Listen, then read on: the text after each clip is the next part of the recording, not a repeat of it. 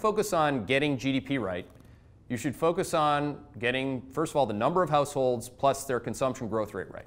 That's one way to count GDP. Count all the houses and the consumption by home.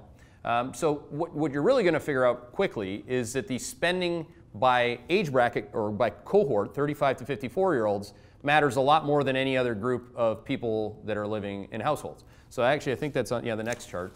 The next chart, you can see that.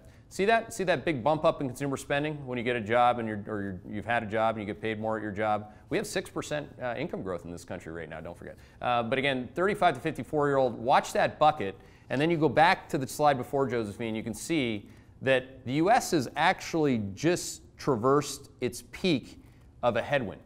It traversed its peak of a headwind. In other words, it's just hit its lowest point of a deceleration in the 35-year-old to 54-year-old bucket. Whereas these poor people in Japan and the Eurozone are about to decelerate further and further and further.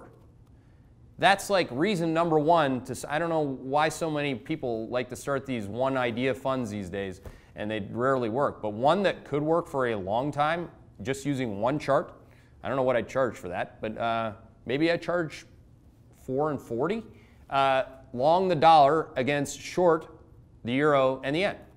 Long term, just lock it up.